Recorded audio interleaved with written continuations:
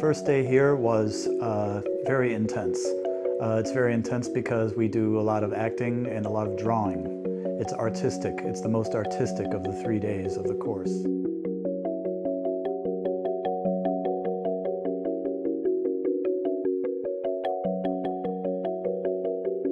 What we're doing is bringing international masters who have worked with the finest companies in the world, Academy Award winners, Emmy Award winners, some of the top educators from around the world, specialists in things like acting and performance.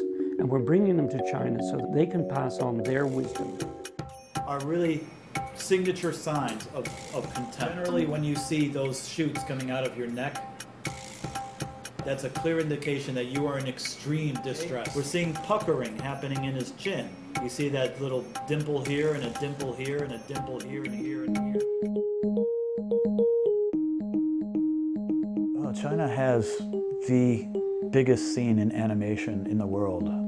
There are approximately 500,000 students in animation in China. That's an astonishing number. To think of that number of people in that field, it makes a lot of sense to come here and see see how the passion is, how the creativity and the talent is.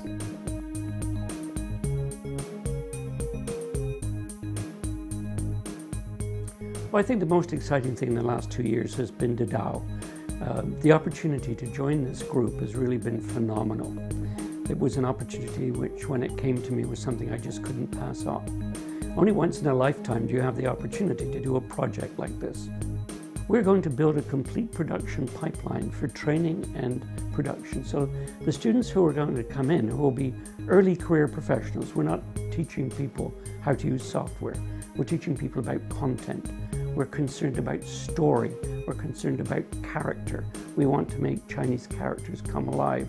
We want to tell Chinese stories because they're going to enhance China's stature in the world in the years to come. Highlights of the day, gotta say, is this method actor.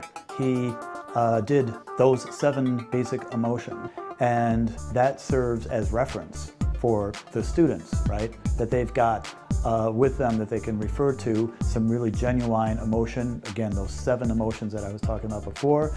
We got some great emotional intensity that they can use for their facial animation. Reference material is everything in acting out. Reference material is how you observe the characters that you ultimately want to animate, because what you see in a real person acting out real emotion is the timing. And timing is everything when it comes to facial animation. And that's what having reference footage, having reference material is so good at getting animators to be skilled at doing that. The challenge that exists in China right now is the problem of making films that truly have a universal quality. That is, they have enhanced the Chinese culture, the Chinese sociology, but at the same time, they're accessible to people in other parts of the world. So we want to help China develop a global quality animation industry.